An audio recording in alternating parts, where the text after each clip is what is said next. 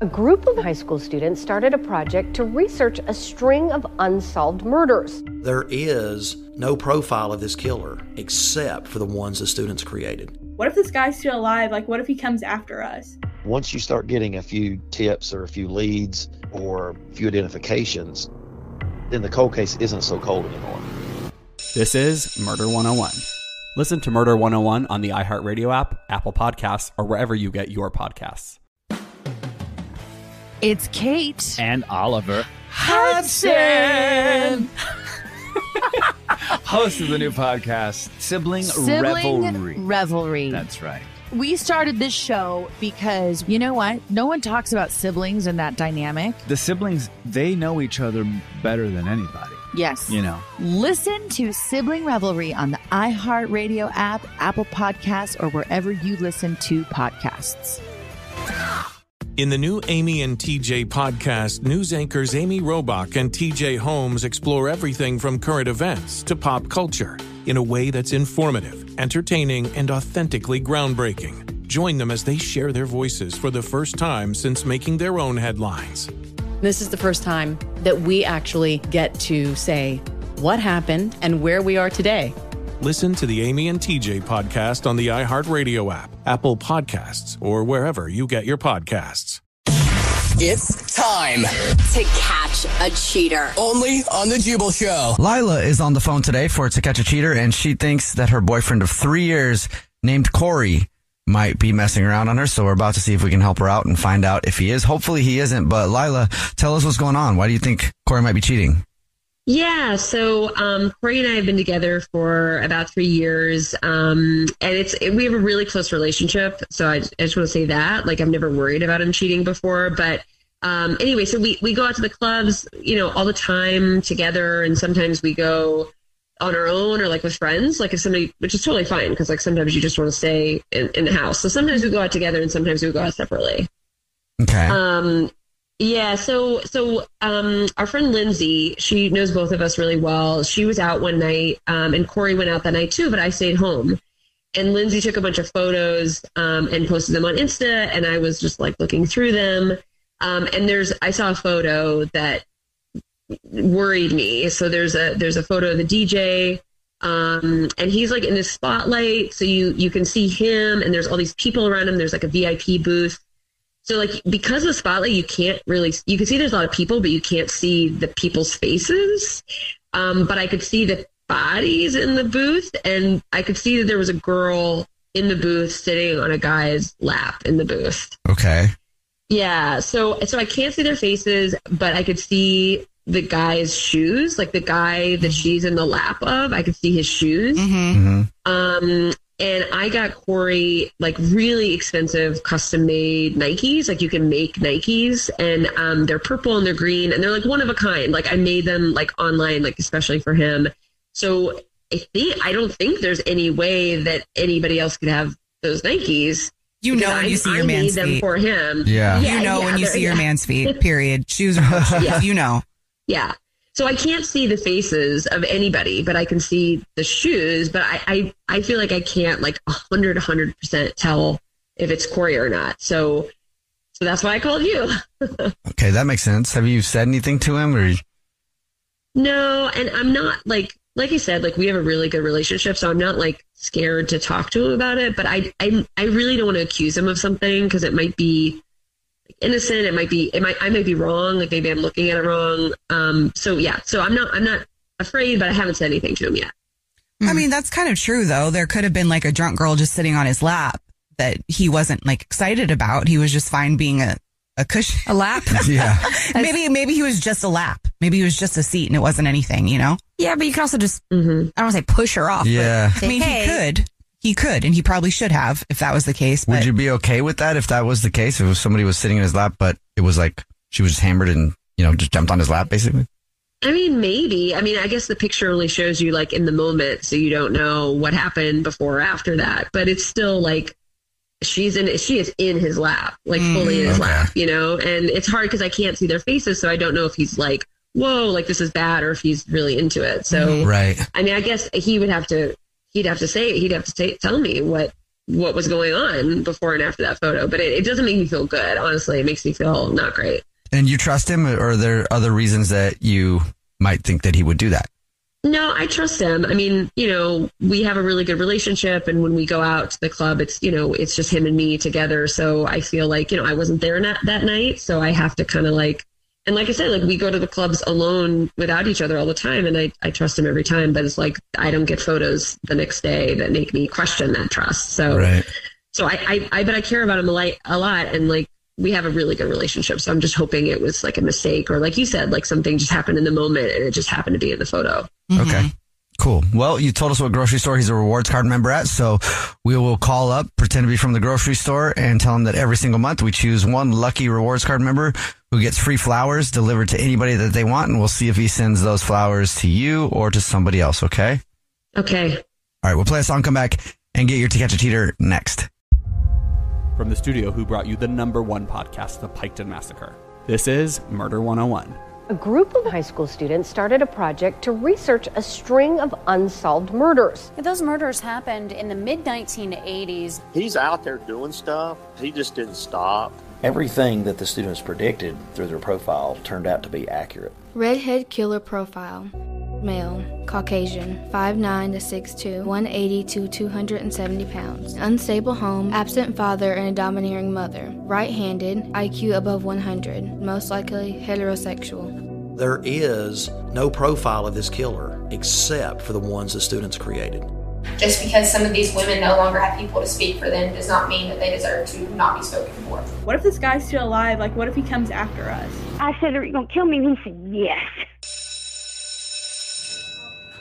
Listen to Murder 101 on the iHeartRadio app, Apple Podcasts, or wherever you get your podcasts.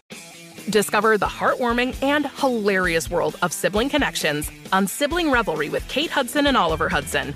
You might be asking yourself, what is sibling revelry?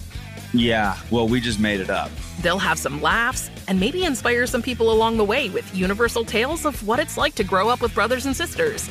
We're full-blood siblings, the only full-blood sibling. In our family. Well, not in the world. I mean... No, in the whole world. That's just it. No one... Dive into family tales and explore the human mind with guests like Joel and Benji Madden. And it's fun because we've decided to open it up, to really all kinds of different siblings. And it's going to be an awesome season. It's more than a podcast. It's a celebration of the ties that bind us.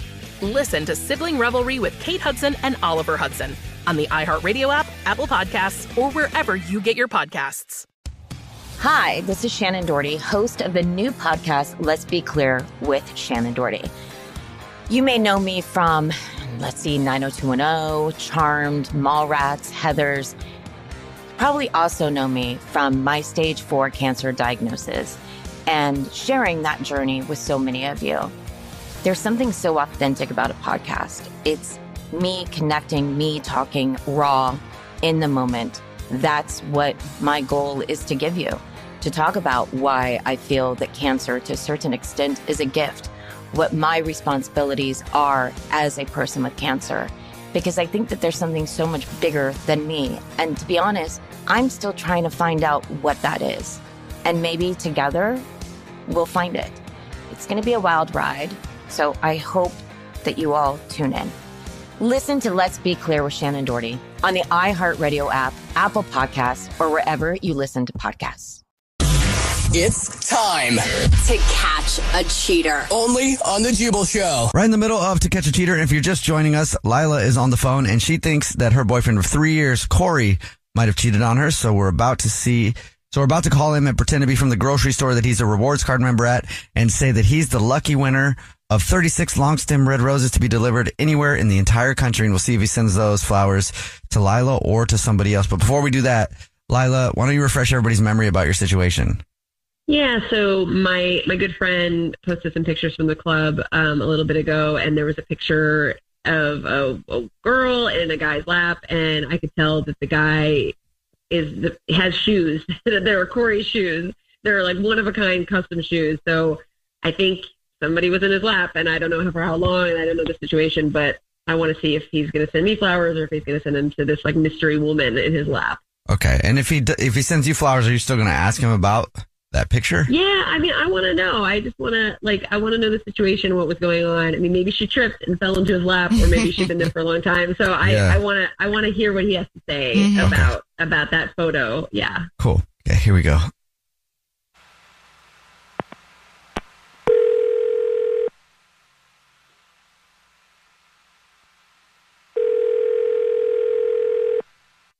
Hello? Hi, this is Gorbel calling from... I was looking for our rewards card member named Corey. Oh, yeah, that's me. Hi, Corey, please don't hang up. This is not a marketing phone call. I'm actually calling to say thank you very much for shopping with us. You're this month's big winner. Congratulations. Did I leave my card there or something? It's so funny because I won a scratch off this morning. So I'm 2 for 2 today. Oh, wow. Double win day, I guess, for you. I don't know about you leaving a card here, but have you seen the promotion that we're doing? Every single month, we choose one rewards card member at random to say thank you very much for being such a loyal customer. We're doing flower delivery now, and you just won 36 long stem red roses, a box of chocolates, and a card to be delivered anywhere in the United States, absolutely free from our floral department. That's cool, man. Thanks. That's awesome. Yeah. I'm a big rewards guy. Big rewards guy. And which probably helped you win the flowers. Cool. All right. Well, all right. So I can send them anywhere? Yes, and here's how it works. If you know the person you want to send them to right now and you have all the info, I can take it down in just a matter of minutes. Yeah, I know who I should send it to. I know. Perfect. First, I would just need the first and the last name of the person you want to send the flowers to. Okay. First name is Lila, Lila. Gotcha there. Okay. Would you like to put anything on a card? Oh, yeah, for sure. Say this. Okay, I got it. Say, you said the rewards thing was a total waste of time. Free flowers, period. Put a period there. Okay. And you can add that ha-ha if you want. Okay. And then free flowers and free candy, sucka. And spell out the sucka with a lot of T's and K's and A's. She's giving you a hard time about the reward stuff, huh? Oh my God, you don't even know. Is this your wife or? It's my girlfriend, but I have a rewards card for my rewards cards. So I'm a big rewards. Oh, you're a big rewards guy. That's funny. Oh my God, it's like a religion. How long you guys been together? Sounds like you have got a really fun relationship. 3 years now. Oh, 3. Congratulations. That's a good amount of time. Oh, thanks, man. Yeah, it is. Well, then I'll also let you know this is actually Jubal from the Jubal Show. It's a radio show. You were too friendly for those rewards guys. The whole show's here, man. I'm Nina. Hi, and I'm Victoria. Yeah, and we do a segment, Corey, on the show called To Catch a Cheater, where if you think your significant other might be messing around, they can have us try to see if you buy that load of crap I was trying to deliver from the grocery store and see if you send flowers to them or to somebody else. So your girlfriend, Lila, is actually on the phone right now. Hi, Corey. What? So you think I'm cheating on you? Why would you think that? Why would you think I'm cheating on you and use the radio to do it? So I trust you, but there was this photo. So Lindsay posted all those photos from when you all went out a week ago. And in that photo, there's a picture of a girl in your lap. And I could tell because it's your shoes. It's the Nikes that I got for you. So I trust you, but I saw this photo. There was evidence of a photo, and I wanted to check. I wanted to check. I wanted to feel like I could trust you, I guess is the point. I do trust you, but I wanted to make sure that I can. It was kind of dumb. I mean, that girl was so trashed. She was jumping around the whole night. She was completely wrecking the VIP. She was getting pretty handsy with me. I wasn't handsy in return. And she probably did sit on my lap a bunch of times, actually, but didn't mean anything because she was so bombed and blacked out that she was rolling all over everybody. I didn't even think much about it. Was it Valerie? Was it Valerie? Yes, it was Valerie, yes. She's sitting on my lap. She's sitting on everybody's lap, by the way. I kept pushing her off my lap gently, setting her aside, trying to make her to stop doing it, but she kept doing it to everybody. It's like a dog that just won't stop jumping on your lap. You just pick it up and put it back on the floor. Yeah, dude. Worse than that, actually, because at least the dog will listen. She wouldn't listen. It was bad, man. And so, yeah, she was definitely sitting on my lap, but everyone's lap. She was probably sitting on the DJ's lap at some point. Does that make you feel better? I mean, I think a little bit. I mean, I trust you, Corey. And I think, like, we've both been to the club before where, like, people get handsy with both of us, but we're together. You know what I mean? Like, if it happens in the club. He's done it, actually. You know yourself that Valerie is done even with you. I mean, she gets like this. So, like, you shouldn't, this is you got this all twisted. Yeah, I guess it's just that, like, usually when we're at the club together, like, we can kind of monitor the situation, and, like, I can see you, you can see me. So this just, I did get it confused because I think I just saw the photo. I didn't know that you were doing that all night. I couldn't tell that from the photo, so it made me worried.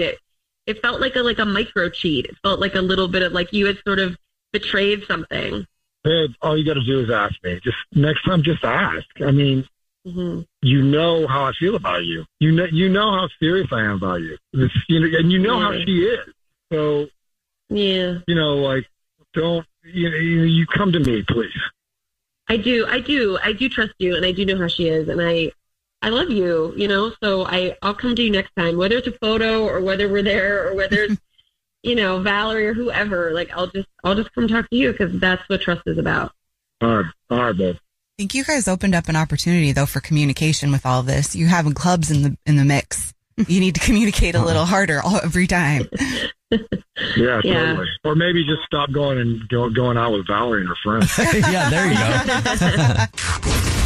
The Jubal Show's To Catch a Cheater.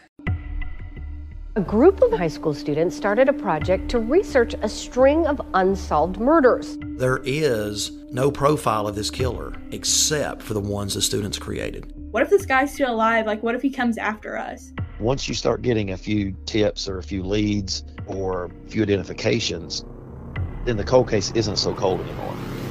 This is Murder 101. Listen to Murder 101 on the iHeartRadio app, Apple Podcasts, or wherever you get your podcasts. Discover the heartwarming and hilarious world of sibling connections on Sibling Revelry with Kate Hudson and Oliver Hudson. Dive into family tales, explore the human mind, and laugh with guests like Joel and Benji Madden.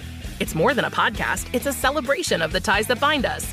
And it's fun because we've decided to open it up to really, like, all kinds of different siblings. And it's going to be an awesome season. Listen to Sibling Revelry with Kate Hudson and Oliver Hudson on the iHeartRadio app, Apple Podcasts, or wherever you get your podcasts.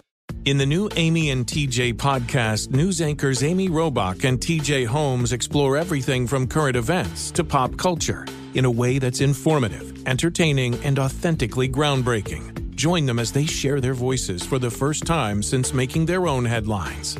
This is the first time that we actually get to say what happened and where we are today. Listen to the Amy and TJ podcast on the iHeartRadio app, Apple Podcasts, or wherever you get your podcasts.